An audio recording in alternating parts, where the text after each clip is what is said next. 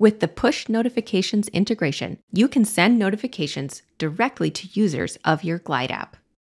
To get started, open your project in Glide, navigate to the Settings menu, select Push Notifications, and then click Add. Before you can send notifications, you'll need to get permission from each user.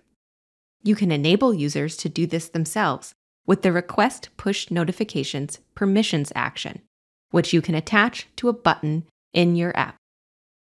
Once you have permission, you can add the Send Push Notification action to your app by incorporating it into workflows you've already created in the Actions editor, or by triggering the action with components in your app.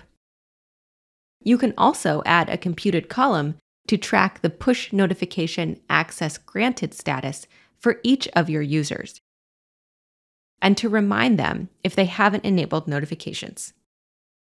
Keep in mind that users will need to install your app in order to receive notifications on mobile devices.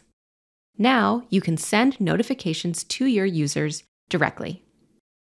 To learn more about all the possibilities with integrations, check out our full guide over at glideapps.com/learn.